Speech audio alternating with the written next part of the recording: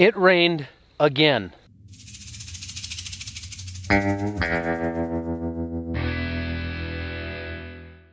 It is a complete mud fest in here. I don't even want to walk in there. It'll stick to my boots so bad I won't be able to move. We're expecting and hoping that our crops are at least average this year, but we're not going to have a mega bumper crop just due to too much rain and not enough sunshine, to be honest with you. We've got some beans out there that are a little bit short, or at least shorter than what we'd like, which is the reason we put on the 5-finger quick tines from May West on the reel on our new draper header. And now today, what we're gonna be doing is installing the new wind system that we've invested in to really help blow those shorter beans into the draper belt. We had talked to some local farmers here who have run that wind system for a long time, and they said just go ahead and do it. According to them, if they combine without that on, because they do some custom harvesting with wheat where they don't run that wind system. Hello. As I was saying, we've got a couple farmers in the area that I talked to that we're kind of buddies with that said, go ahead and get that air system. You're not gonna regret it. Whenever they take theirs off, they notice a pretty big difference. So they're pretty happy with it.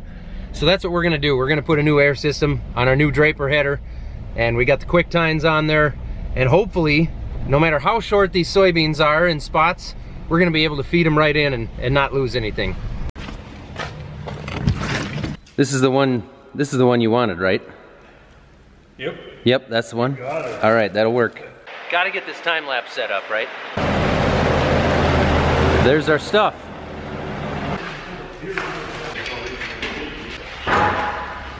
Jim, you want that other red one in here? We were low on engine oil last week when we did the truck work. Now we got the tanks moved over here, the oil tanks, and filled up yesterday, so Jim's running the trucks back through the shop just to do oil changes. Everything else is ready to go. He even wiped down the dash. Look at that. That is nice.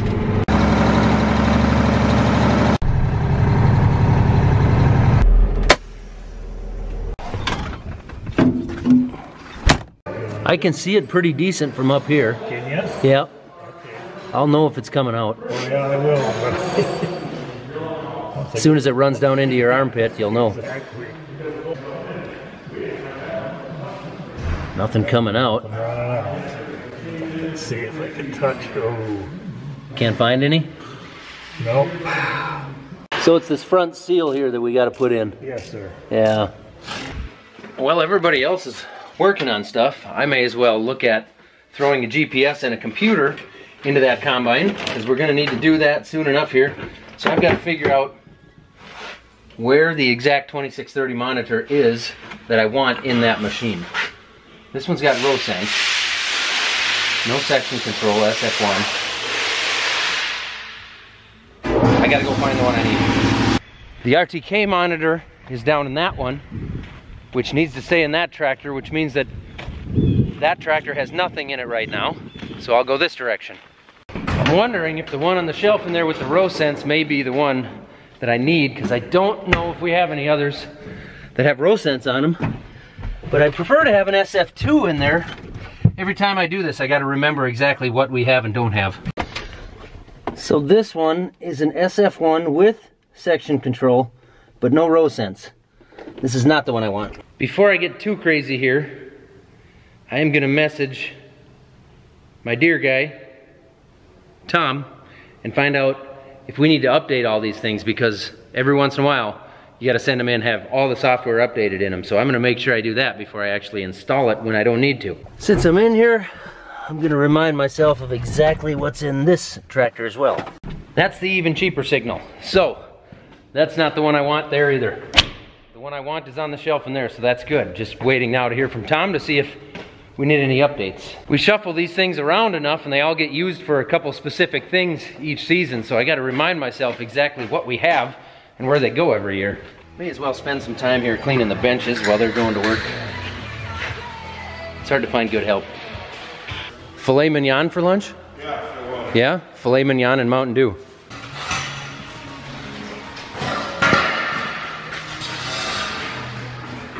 Hey FBN Todd, did you show up to work, or are you just gonna spend the day on your phone? Thanks.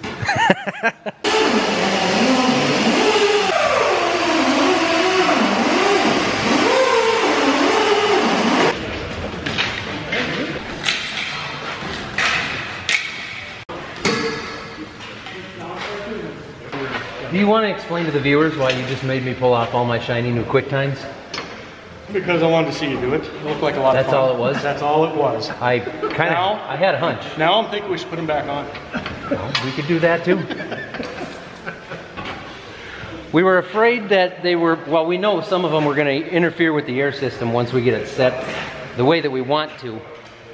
And so now what we're going to do is set the air system right and then try to put on the times that'll go in between the air tubes so that we get the benefit of both, hopefully, without screwing either one of them up. Well, those guys certainly know what's going on there a lot more than I do. And Dad and Jim have got the semi-handled, so I'm going to work on this. This goes on the roof after I can raise the header and stand on the feeder house. And this gets mounted right up here and is the main control. I'm going to get this cord out of our way. And is the main control and data recording system for this whole machine. Computer 1 installed. Now I got to go get the RAM mount for my second system. I forgot to mention that Tom got back to me and said that the only thing that we need to update is the newest receiver we have, which is not this one, not the one that'll be run on this machine, so I can install all this, we're good to go. Here's my RAM mount for our field view that we're gonna put in over here. So I just gotta bolt that to the corner post. There we go. Now that just takes a simple standard iPad to be installed at a later date, along with a Bluetooth puck that goes back here to read the data from the machine that comes through here. Well, this is doing the work. Looking good out there, guys. I figured I may as well install this Bluetooth puck while they're working. May as well just get it done now. Simple as that. May as well put these in. One-handed. There we go.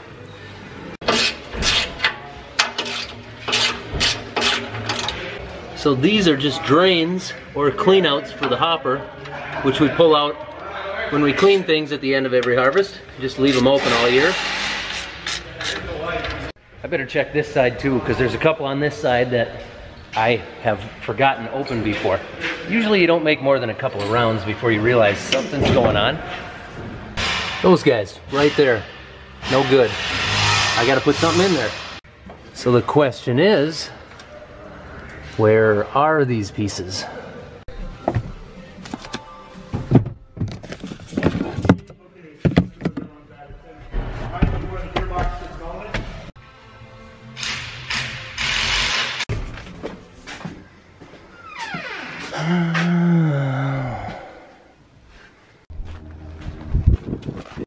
Dad doesn't want to answer and tell me where those covers are. And I gotta check with Becky. Apparently something's weird on a video, so I gotta micromanage that. Aw, look at the kitties.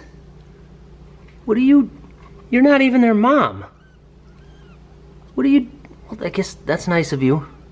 Where's Mom at? That's confusing. Hey, little guy, it's cold out this way. Go this way. Go back here. Get her. There you go. Place your bet, Onyx. Who's gonna win? Anna seems lazy. Seems lazy? Oh, right for the ankle. Oh, come on. Oh, right after the neck. I'll put $10 on the big one. Well, our Crary guys took off for the night. I'm pretty sure they wanted to get to the bar, so they're gonna come back. I'm just messing with you guys, but I know that's where you're headed. They're gonna come back in the morning, and we're gonna finish this deal up. We probably got, sounded like 2 to 3 hours left on this, and then hopefully I'll finish button up a few things on the actual machine here, and then we'll get it out of the shed and hopefully fire this thing up and actually get it spinning over for the first time this year. Jim's got some truck parts to work on over here. We got some brand new batteries for that truck and some other things going in there. So tomorrow's gonna be another busy day. We're gonna finish this up, and we'll continue here in the next scene. Morning. We got a bit of a project going over here. We need new flaps on everything on this truck. All new. Look at that, plastic ones that aren't gonna rot out the way the old ones did. Shiny new batteries, and probably should replace this. Chicks are gonna dig this truck when we're all done here. Be honest, did you guys close down one of the bars last night? Well, Tim did. That's why he's over there. That's why he's over taking a nap on the trailer. Well, everyone's kind of got their places. I'm gonna take the grease gun here and continue throwing some grease at this thing. We'll hit the fun ones first. Up here.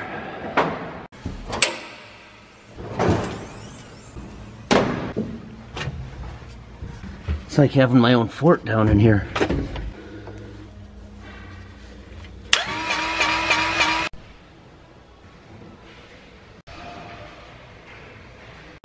That's the toughest one done.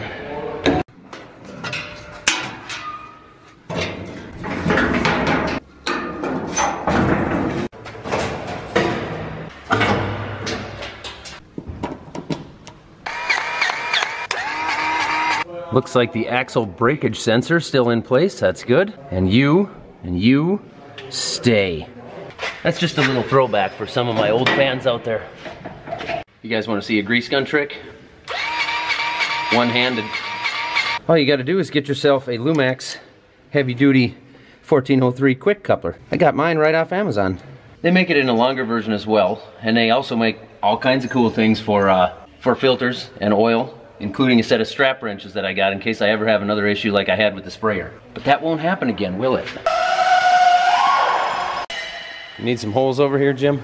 Yes, sir. I got just the thing. That one was almost, Yeah, it was almost good. half. Right. Other side too? Yep. So you should be able to do all of your controls with our handy little key fob here. Nice. If you want manual controls in your cab, which it comes with the system, do you mind if I mount it right there? Just 2 screws into the backer board there. Yeah, no, that should work.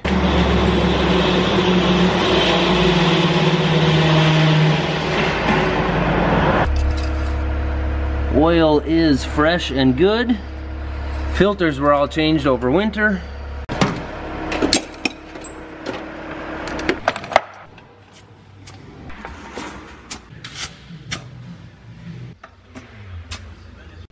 The machine is mostly ready at this point. I'm just kind of letting these boys finish up what they're doing here with the wind system. And while they're doing that, I'm going to tinker around here with the Green Star display and make sure I got all the settings set to what I need them to be at. You boys about done yet? One part to go. Right here, man. This is it. This is it. Simple as that. Well, according to everybody on the internet, this only took like 12 minutes. It is. Well, just so they know, it was more like about 15. So 15 minutes? Yeah. That's still fairly impressive. There it is, final bolt, right?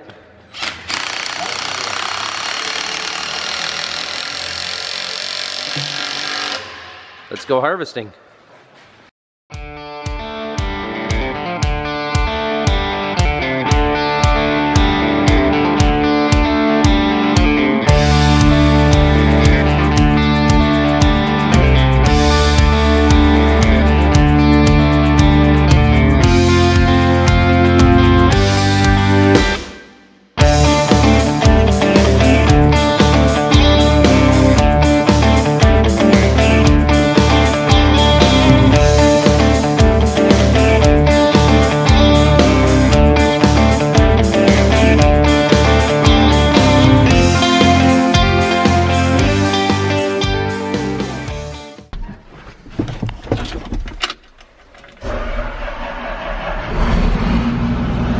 Hopefully this goes better than it did when we put it on the combine.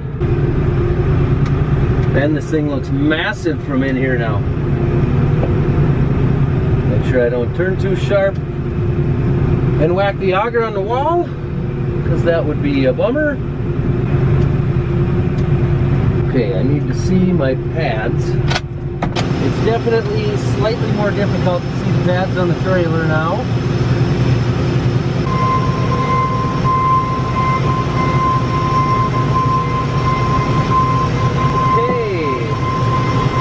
So the reason we took that off is because that is a 40-foot header, meaning it's probably 43 feet wide. And this is a 36-foot door. No matter how you try and wiggle it, it doesn't work. So this is the way we got to do it. Look out, Anna. Okay, we're gonna get ready to fire this thing up. I've got to run it through some calibrations first.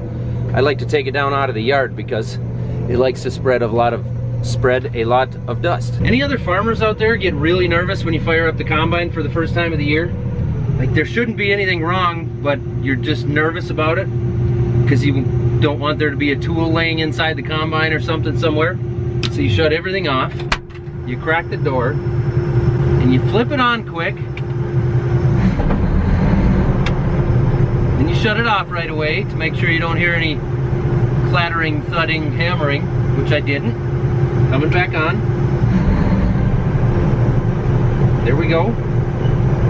Now I'm going to start up the header that I've never started before. The back of the machine is moving at idle. Okay, spin this so you can see it. Here goes nothing.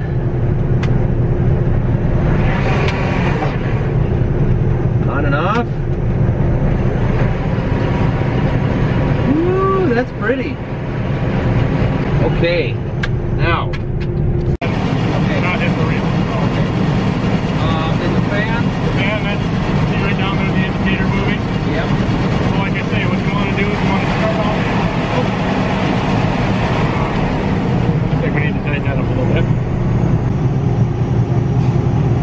We had a turbo boot on a semi blow off one time, heading through the hills in western North Dakota. Yep. And it sounded about like that. Yeah. All of a sudden, no horsepower, and it was. Well, that's something. It got our attention. If you notice that, you're going to want to shut her down as soon as you can, because a lot of times that slip clutch will go at that point, because sure, you know, right now, you know, about 40 horsepower is what you're going to be using for a 40-foot head.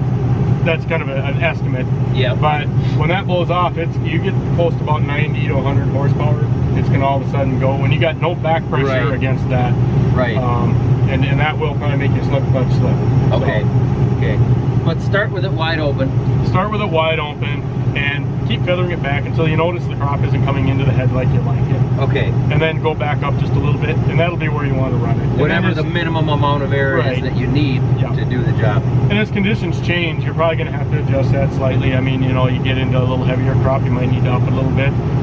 Or, you know, you get into where maybe there's a little more, you know, moisture, like what we got going on right now. Yeah. You might need to run a little more air. Okay. So, now to mess with my calibrations, because it looks like everything was moving. So, calibrations. It's a warm dress? Yeah. Good. Well, I hate to do it, but I had to cut those guys short because Isla and I have some appointments in town that we got to take care of. And we want to get them done before the place is closed. One of those includes updating this 6,000 receiver. Can you keep an eye on that for me, Isla? All right, you make sure that it doesn't fly around in here, okay? That doesn't follow. Right, I won't drive too crazy. And brake, that's right. We're gonna take that to the tractor store. Look at how cute she looks today. She had school pictures. Did you smile nice? Good. So we're gonna go knock those things out, run around, do a bunch of stuff, and then come back here. You have to put on tractors. Have to put on tractors? Oh, that piece? You're right. That is what you put on tractors. That's for sure. Then we're gonna come back and tinker with this thing a little bit more. I'd like to get some of those quick tines put on there, figure out how I'm supposed to move the reel up and down, because now that button changes the belt speed and the feeder house speed. So I don't know how to move the reel up and down. I'm sure there's a lot of people out there laughing at me, but I've never had a draper belt on this machine, so I don't know how to move it. Haircut done. Isla says it always looks the same. That's not true. Sometimes it looks way more Lloyd Christmassy. No, all the time it looks the same. Post office done. A fire truck. A fire truck. Dark. Car wash. They're putting rainbow on it again. They're putting rainbow on the truck? Yeah, now they're dropping it off. Oh, good. I hope it doesn't stay that way. And oil change complete. I know, I don't change my own oil, but that's only because I don't have the tornado insertion device for the special tornado and thunderstorm oil that this Chevy Silverado takes. Isla, where are we? Hit the curb. At the tractor store. We are at the tractor store. Are you excited? Yeah. Let's do it. I got the shields I needed. We got the 6,000 updated. And Isla bought a brand new combine. She didn't even trade one in. She bought a brand new S690 with tracks. Came with a corn header, a soybean header, and a brand new J&M header trailer. Can you show it to him, Isla? She bought it straight out, didn't even finance it. Figured we'd drive through back here and check out the lot. They got some pretty interesting stuff sitting around here today. Wouldn't that be nice? And now back at the FSA office for a stop to pay off my CCC loan on my soybeans that are remaining in the bin, because that loan is coming due and we aren't gonna sell those beans this year, but I still have to pay off the note that I have with them. So that's what I'm here to do. Isla, are you excited about that? Me neither. The check has been written. Isla and I are back home. She's excited to hop in that combine. And we're gonna fire up that header again and kind of take a look at it. Those guys got that boot back on that blew off. I think actually what happened was the clamp on it hadn't gotten tightened, so when it got air pressure in there, it just blew it off. But we're gonna run it, check a couple things, see if it'll let me do some calibrations right now and tinker with it, and then probably back it in the shed just to keep the combine out of the rain for now. I did get a lot of questions on Instagram about why we're doing this and what exactly this thing is. So sometimes I forget that a lot of my followers, thankfully, are not actually farmers or come from other places where they farm differently. What this is an air system, actually, that will blow air through these yellow tubes, and we'll set it to blow right down on the sickle bar, down in the bottom. And then in short, dry soybeans, it will help blow those into the draper head. Now, some guys say with a draper head, it's not necessary. Certainly with a draper head, it's not super necessary the way it can be with an auger style head. But we have a couple of neighbors that run them and do a lot of custom harvesting with them. And according to them, once you run one, you will never want to run it without one again. So we decided to go for it. This was something we decided to invest in here and we wanted to put on here. And I'm excited to try it. I'm excited to run it. I did get some questions as well about weight and if there has to be a counterweight on it. This is all aluminum with all these tubes on here. We just used two guys, one on each end for each of these tubes to lift it up in there. So they're not very heavy. We definitely don't need any counterweight on. One of the other questions is, where does the air come from? It comes through the tubes on the side here, down the back, and gets driven actually off the feeder house of the combine through this fan. So this is actually driven off of the PTO shaft coming out the side of the feeder house on the combine to spin this centrifugal fan here, blow the air up through there, and distribute it out through the head. So I am excited to try this thing out. Isla, are you excited to try it out? Yes. Oh, awesome. What about you, Kat? She's not gonna try it. She's not gonna try it? No. Oh. Come on, Cat is not gonna try it. That cat's not gonna try it. Okay. Too heavy. Too heavy. Cat's just too heavy. I also wanted to point out the brush kit that we installed at the back of the header. With the air system, you can have issues with it blowing too much chaff or too many beans into the back here, and you can have issues with the draper belts. So what this brush kit does is stop anything from blowing off the back side of the belt, and it's got the brushes to keep the stuff in line until it flows to the center. It goes up and down and around, all good things. We better get some heat going in here, huh, Isla? It's freezing cold in here. Yeah. Cat didn't like that noise. I still have not found out how to control the reel going up and down instead of just adjusting the belt speed. So I'm not sure how to do that on this header. So I'm just gonna unhook it, get it on the trailer, because I got about a half an hour before I gotta get my other daughter to gymnastics, and we got rain coming. So I wanna get this thing in, so I'm just gonna unhook it here, but I get a lot of people asking, how much is it to unhook? And I will show you. So this is new, this is part of the air system. There's two quick electrical connections right here. And then this is the main function for everything with the header. Simple as that.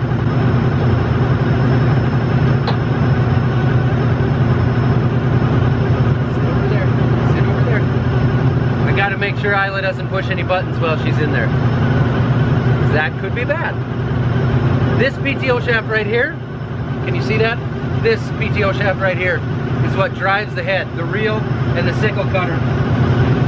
Now we head over to the other side. Normally we wouldn't have to, but there is a PTO shaft on the other side that we need to unhook because that is the shaft that drives this air system.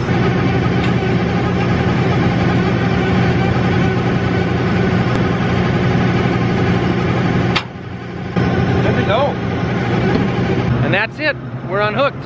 Now the much trickier part I have found with this header, and even more so now that we've got this air system tubing in the way, is getting it on the trailer. It's a lot fussier to actually get it off of the feeder house, off the machine. Grandpa showed up, and he's gonna be a better driver and I'm gonna be a better spotter. So we're gonna tag team this deal. We are hooked. Who parks a combine crooked? What is that? Good help is hard to find.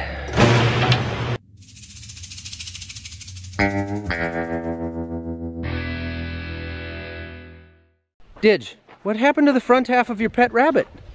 Is it okay? Hey, what are you gonna do with the back half of a rabbit? All right, Isla, we're just gonna leave this thing here tonight because it's raining now. It's just gonna sit outside somewhere else, so we'll deal with it later, but man, that is gonna pick up chicks right there. Woo! Okay, I'll hurry.